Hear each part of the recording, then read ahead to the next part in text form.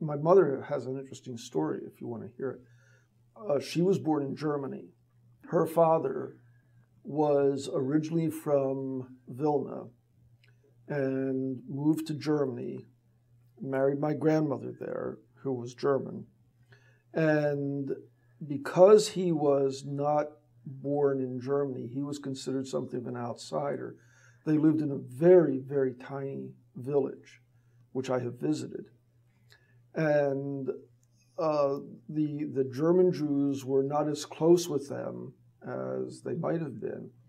But my grandfather was very friendly with a gentleman in the town who apparently against his will became the local Nazi leader.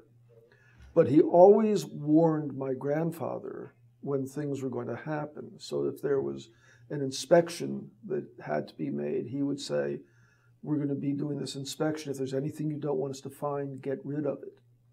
And he would, my grandfather was a shoemaker, and this gentleman would leave his boots in the woods. My grandfather would go out and get them, do whatever repairs were necessary, take them back, and there would be money there. They provided them with food and so on.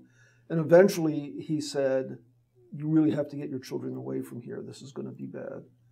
And my grandfather and grandmother sent their three oldest to this country, including my mother.